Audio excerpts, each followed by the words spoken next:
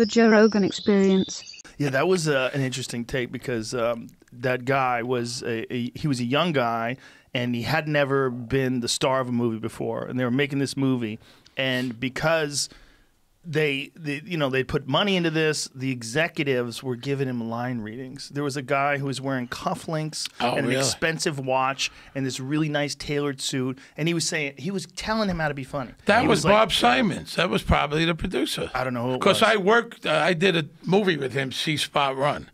And this was after that. That's who it was. Did he need line readings, or the guy was just being an asshole? He was just being a fucking guy with money. He's lucky he didn't get smacked for something like that. Certain situations, you don't do that. Well, That's I think, the guy wanted to do the movie. He was happy to be the star of the movie, and he just took it. Remember when they gave Dominic a line reading?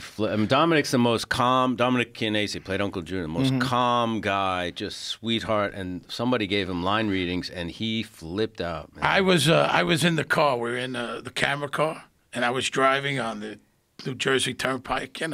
They were towing the car, but the camera was there, and I was stuck. I couldn't get out. And the director came over, and Dominic was going, "Don't tell me how to do it.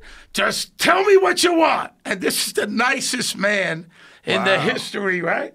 And he was going, "Don't tell me how to do it. Just tell me what you want." What is the thing about actors with line readings? Because then you're not discovering it. You're not creating the moment. You're just imitating it. Right. So it's not organic, and might not be as interesting as what you're going to come up with as an actor. But it doesn't bother me so much. A lot of directors don't know how to deal with actors, so they think that that's helpful. But it's actually the opposite. It's not helpful because when they give you a line reading, they would actually say the line the way they want. Sometimes they will. And you know what? That doesn't bother me. I flip out. It hasn't happened much. I've gone off on directors for that. And listen, especially with a sitcom, which I find very difficult. I find 1 hour dramas. I like that so much more. Sitcoms, a different rhythm, a different beat. I don't think I'm very good at it, and I've done quite a bit of them.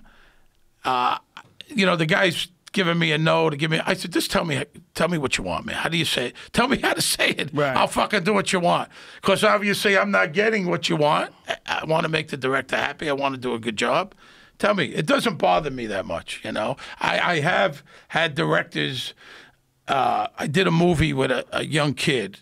It was a really good role, a younger kid. And after every take, he came over to talk to me. Finally, I went, just let me fucking do my thing. I'll figure it out. Just stay away, man. Appreciative of the fact that you've got to think about what you're doing, and if they're yapping at you, then you're thinking about them, and it interrupts this whole process. Absolutely. You freak out, though, Michael. Yeah, because as an actor, you're playing the scene, the reality of the scene, whatever it is. This guy's saying something and it pisses you off. So that's what you're trying to create. That's what you're trying to do. If someone tells you, say the line like this, well, then I'm not in the moment. I'm not dealing with this. I'm just thinking about imitating this douchebag who just told me to say something a certain way. Yeah. You know what I mean? I had a director who said to me, make a comical face. And I said, I don't know what that means. Do you want me to be happy? Do you want me to be ecstatic, over the top, really excited? Make a funny face. And then I said, I don't know what that means. I think he said be more cartoonish. And then he said, well, I'm not really good at... I swear to God, he said, I'm not really good at giving direction. I said, that's your job.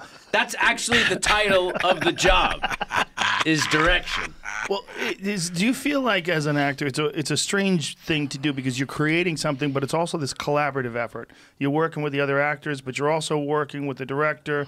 There's the script that you're supposed to be following, and maybe there's some changes to the script, and there's so much going on to try to create your version of it, that the more that people are fucking with you, the more that's going to just throw you off the rails. It does. And what I found is the best people, the best director, best actors and writers make it so you feel very comfortable and that you are free to create and that you're not being dominated or dictated to and stuff like that. Like, for instance, the best example is Martin Scorsese, who I only worked with once in a movie.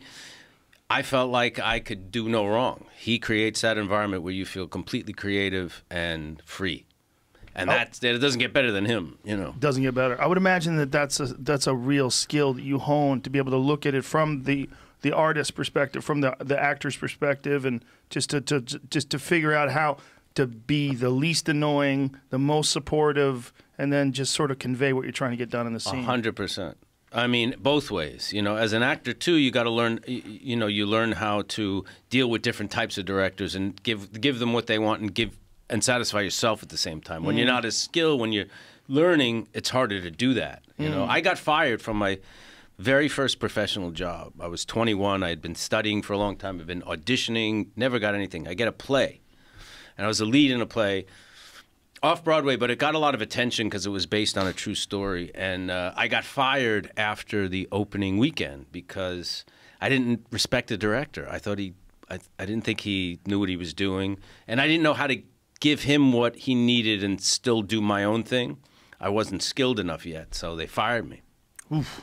It was devastating. But you know, First a lot job. of, but a lot of, like, I work with Clint Eastwood a few times, and it's with the casting. He's relying on you. That's why he cast you. So a lot of directors, even big ones, they don't even give you any direction. They hired and that's you. okay. You did your I don't thing. mind that. Yeah, absolutely. You did your thing, and now go ahead, take it away. I mean, Right. you know, They trust you. and it's a lot with, like, he believes it's a lot with the casting.